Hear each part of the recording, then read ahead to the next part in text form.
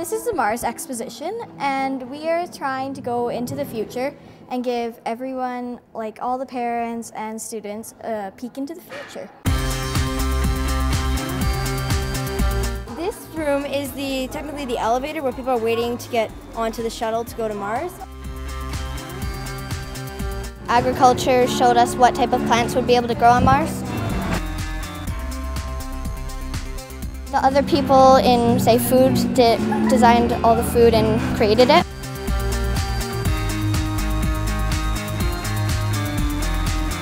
We're incorporating like a whole bunch of elements like music and fashion and everything like that.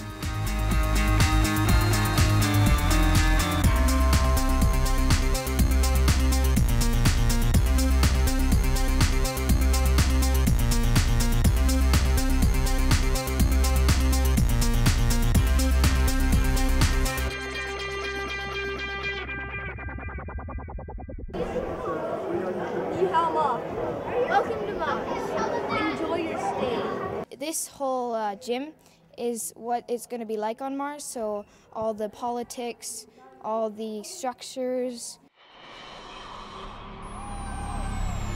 We're a travel agency and we made a whole bunch of advertisements.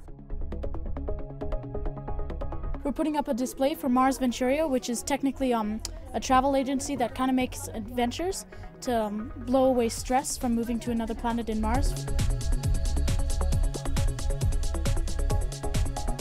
And if this is a dust storm, you just kind of pull it around you and it lasts. This one is called the Animaris rolleus, and it rolls over the softer terrain.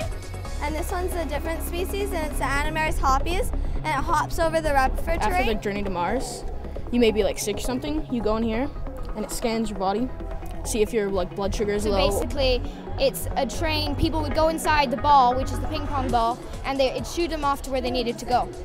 Math, we incorporate like buildings. We have to like make sure they're right dimensions. So you learn about the planets in the solar system.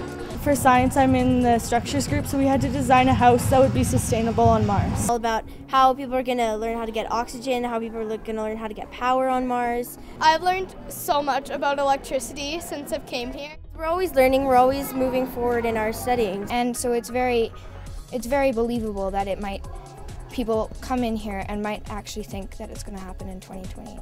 I am just blown away by the creativity and the and you know, the maturity of the student.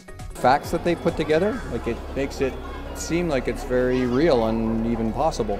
That the children have worked together on a mass project, so yeah, it's impressive. It's good to see. So much imagination here, so much thought, so much research, and a lot of effort. Just stunned by the quality of the work that the kids have done, the effort that they've put into their projects, and the variety of projects that all seem so age appropriate. So it's amazing the depth and the interest that the kids themselves have had in these projects.